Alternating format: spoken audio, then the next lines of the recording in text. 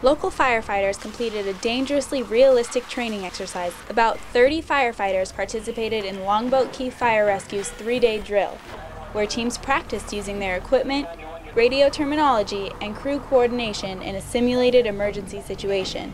Fire Chief Paul Desi says they took steps to make the simulated fire seem more realistic. To simulate an actual smoke inside the building, we're going to blindfold the firefighters with like saran wrap, and to where they can't see anything, and then they'll have to use their other senses in order to gain access to that firefighter. One of the men was trapped in the hypothetical fire. Go ahead.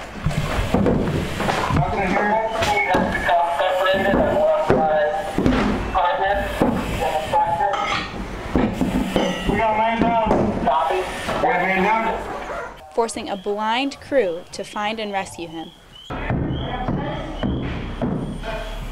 Stand back. When the firefighters found their trapped man, they cut through a wall and dragged him to safety, concluding the exercise. We had a Mayday situation. One firefighter was lost. We activated our RIT team. The RIT team found the firefighter and everything was taken care of successfully. The firefighters completed their 3-day training in an old motel on the island, a building that will be demolished later this week. It's not every day you get a building over here that's being demolished and still has a wall standing and a roof on. We're able to go inside on top of the roof and cut holes in the roof. We're able to go inside with hose lines and attack a fire.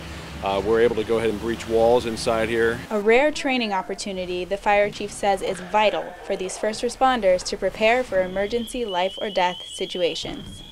Reporting in Sarasota, Eleni Kouvazos, SNN Local News.